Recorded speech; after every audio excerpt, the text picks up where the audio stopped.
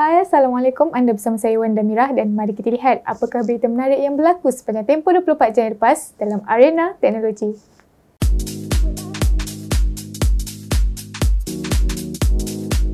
HTC telah melancarkan telefon pintar terbaru iaitu HTC Wildfire X.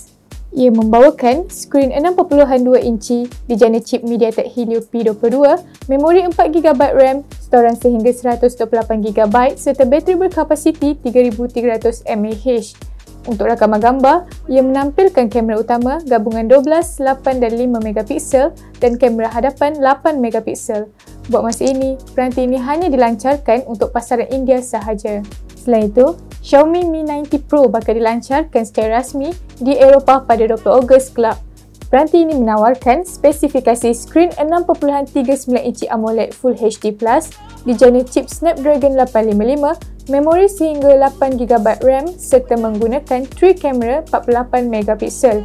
Untuk pasaran tempatan, Xiaomi masih belum mengumumkan tarikh pelancaran peranti. Sennheiser telah melancarkan fon telinga nirwaya terbaru yang dinamakan Sennheiser IE 80S BT. Ia membawakan butang kawalan suara, butang menyeru pembantu maya serta bateri.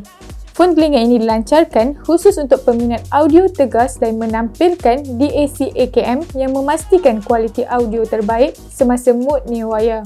Buat masa ini, tiada butiran lanjut mengenai tarikh dan harga jualan peranti untuk pasaran tempatan. Seterusnya, model Macbook Pro 15 yang terjejas dengan masalah bateri kini diharamkan dari dibawa masuk ke dalam pesawat. Model yang terjejas adalah peranti yang dikeluarkan di antara September 2015 hingga Februari 2017. Pengharaman ini adalah disebabkan risiko kebakaran bateri semasa penerbangan. Bagi pengguna yang telah membuat gantian bateri, anda perlu membawa bukti bateri yang telah digantikan sekiranya ingin terbang ke Eropah dan Amerika Utara. Akhir sekali, Plus kini dalam proses menaik taraf Plaza Tol yang menyokong pembayaran menggunakan sistem Plus RFID. Sistem ini membolehkan pengguna membuat pembayaran melalui akaun kad kredit, debit dan dompet digital yang dipaut terus untuk proses pembayaran tol. Plus juga dilihat turut menaik taraf 1,400 kamera litar tertutup ke kamera berdefinisi tinggi.